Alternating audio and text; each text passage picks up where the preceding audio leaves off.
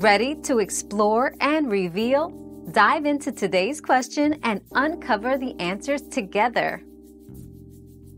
To tell if someone has read your message on Messenger, look for the small circle containing the recipient's profile picture next to the message. This indicates that they have seen your message. If you only see a check mark or their profile picture in a small circle without being filled, it means they have not read your message yet.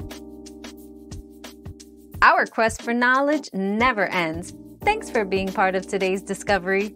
Subscribe, like, and share to join us on the next one.